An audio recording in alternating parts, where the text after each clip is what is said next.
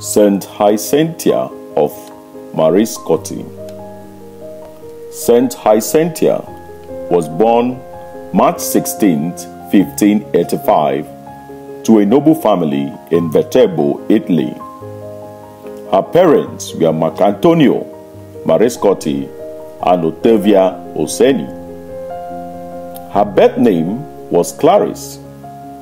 At the age of 20, she intended to marry the Marquess Capizucchi, but that did not happen. She was dejected by this and joined the convent of sisters.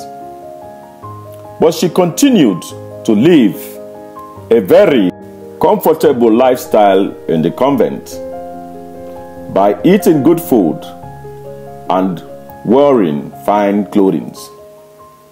One day she fell ill, and her confessor came to the convent to offer her Holy Communion.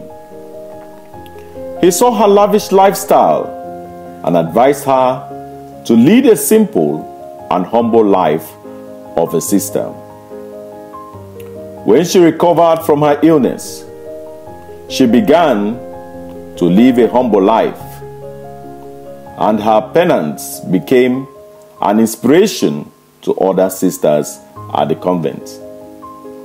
She established 2 confraternities, the organization of lay people for charitable work called the Oblates of Mary, one for the collection of alms for caring for prisoners and the poor, and the other for procuring homes for the aged.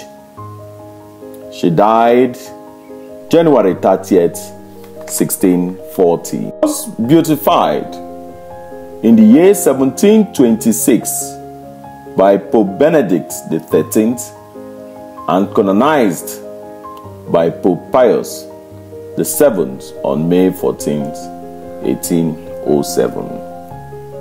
Saint Hyacintha of Mariscotti, pray for us.